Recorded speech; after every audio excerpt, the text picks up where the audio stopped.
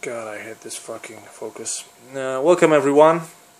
In this video I would like to show you guys how to run games using modified BIOS on Dreamcast. I'm using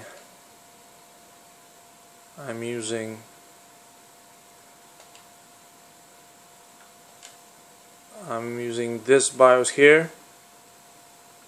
It enables you to load Dreamshell from SD card using the serial port, and you can have broken GD-ROM. By that I mean the laser. You need to have the board inside the console for now, and well, I'm having also the adapter for a compact flash card, the G1 apear adapter.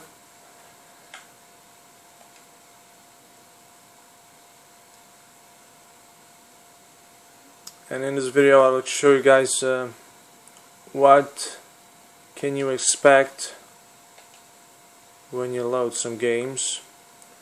I prepared 3 games: Sonic Adventure, Rayman 2 and Sonic Adventure 2, optimized using the BAT file by SWAT. And let's check out this one maybe.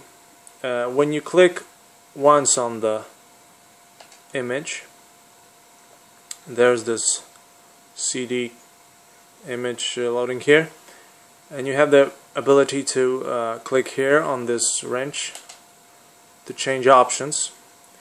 And for using the modified BIOS without working GD-ROM, you need to select this thing here, IP bin. And some games, if you use the G1 bus like HDD or compact flash card, you can check this thing, but not all games work with this, so I will uncheck it. But this Sonic Adventure game actually work with this, so maybe I'll check that and leave it. And now let's save this thing here on clicking on this get here.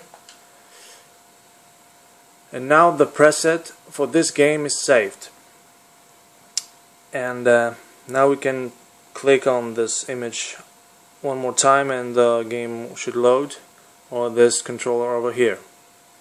And let's do that. It's starting.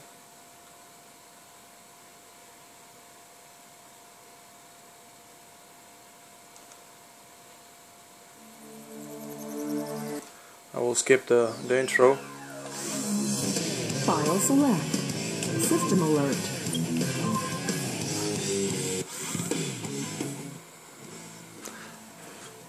The game using the G1 apear bus is working, I guess, like the original, like it should. I will skip the intro and maybe show some gameplay. It's fast, and maybe even faster than GD-ROM. No hiccups or anything like that. Yeah, let's boot the console one more time. Now the problem is, when you save the preset for this game, I don't know why, but it works. I will show you guys what I mean. When you quit the game and boot the console one more time, and you want to load that game one more time. When you click on the image disk, it will start. It will try to load the game without giving you the ability to change any options. I will try that. I will click only once, and now the console tried to boot that disk, but it doesn't. So it's a pain in the ass, but I don't know what's causing it, but you can fix this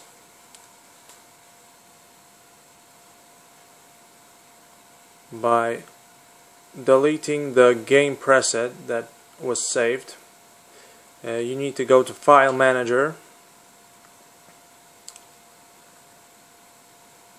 You need to find the DS folder that you're using, either IDE or SD card. I'm using SD card, and here's my DS folder.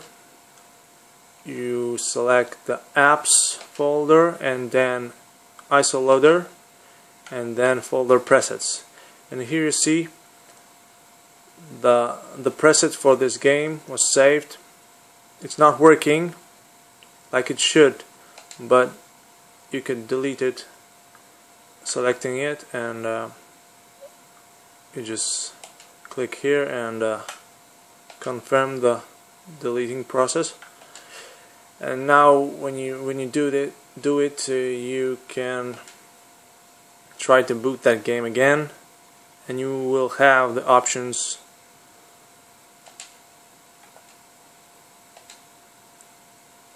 again. I clicked once and here it is. You can change the options like the first time. However, this is kind of pain in the ass, because you have to do it almost every time you want to play the game. But it's one thing. Let's try Rayman 2. The same thing. Change options. IP bean. Rayman 2 don't work with DMA transfer, so we'll leave that unchecked, and let's check out how it works. I think the problem is with the BIOS mod itself, maybe. I don't know.